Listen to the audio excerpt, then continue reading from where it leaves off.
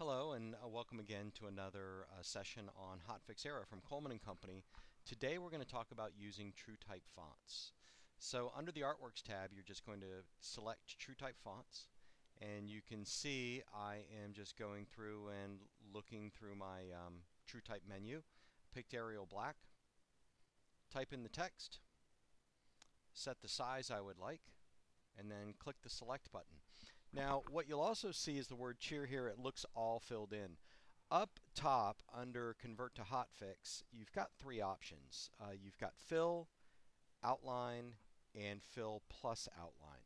What we're going to do for right now is we're just going to select Outline so you can take a look. And you can see you no longer see the filled letters. And we'll see what that looks like when we convert to Hotfix. You'll notice I just have Path. Select that. Click out into an open area, and you'll see the little round circles there that represent rhinestones. I'm going to turn on the preview button so you actually see rhinestones, and there you go. That's what cheer looks like. That's Arial Black cheer. Up at the right there, you can see I can turn off the vectors so I'm not seeing the line. And at this point, you can decide whether or not this is good enough. This is what you want to do. Now, these are very different than the pre-digitized fonts that are, designed specifically for rhinestones. But you can still make some adjustments. So, for example, I just made the C bigger. I can take any one of these and I can change the rhinestone size. So you can take a look at what this might look like with an SS6 stone instead of an SS10 stone, and zoom in for a comparison. I'm just going to undo that because, of course, you want to stick to the same size for the moment. What we'll do next is we'll do cheer again. This time we'll see what it looks like with a fill and see if there's any difference. Again, with TrueType, these weren't designed for rhinestones, so we're kind of going through a little conversion process.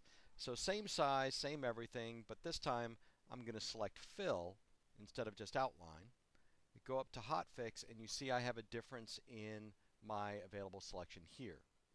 Just going to pick this first area button, click outside the box, turn on preview, turn off my vectors, and that's what it's going to look like. Now, I don't know about you, but again, it's not particularly legible. You can adjust kerning manually like this, just move the letters around. You can also do several other things. So the first thing that I can do to make a difference is I'm going to change the type of fill to hexagon. See if that makes a difference. I still don't like it, so I'm going to change that back.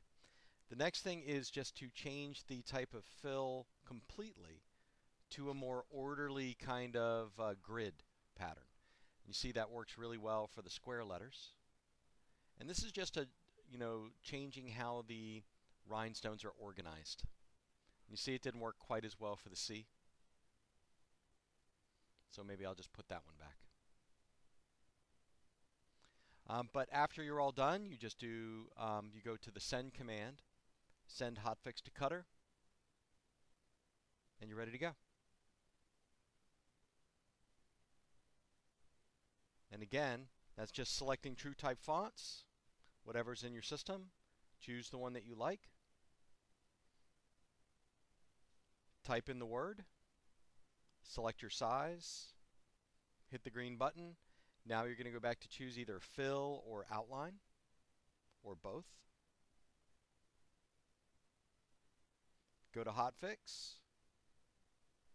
Click outside the area. Turn on preview. Turn off vectors. There's your word. So anyway, I hope you enjoyed this little quick demonstration. If you have any questions, of course, you're welcome to call us at 1-800-891-1094 at Coleman & Company. We'd be happy to help. Thanks. Have a great day.